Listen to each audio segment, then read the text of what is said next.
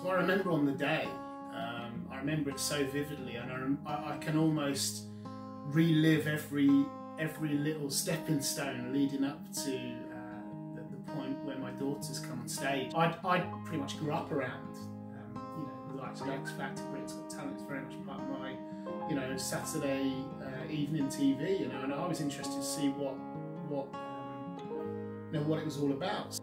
That's when my mum and my daughter come on stage, and at the time I didn't register my daughters. I kind of remember looking up and saying, that's my mum, and pretty much as you see on the segment on the show, that is pretty much how it evolved. But I had about half an hour to warm up. I was chaperoned up to give them my guitar, obviously, that my mum had brought down. They were standing there, and I remember them saying, look, play through the song, we want to hear it. And I picked up the song, and I kind of said to them, I had a little fiddle, and I said to them, I can't remember how to play. On my own in the room, just getting myself together. And you know, no word of a lie, I literally prayed in that room that it was going to go okay. I performed a song that meant so much to me and my family, and that's one of the elements of it. I'm a parent, I'm singing a song to my daughters. It's called Daddy's Little Girls. It's an emotional song. It's a song that I, you know, held in my heart, and it meant a lot to me.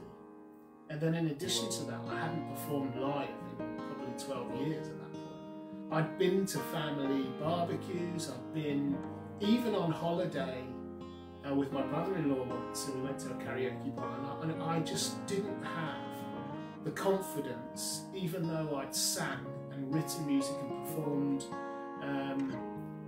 from the age of 6 in a church choir all the way up to being a teenager.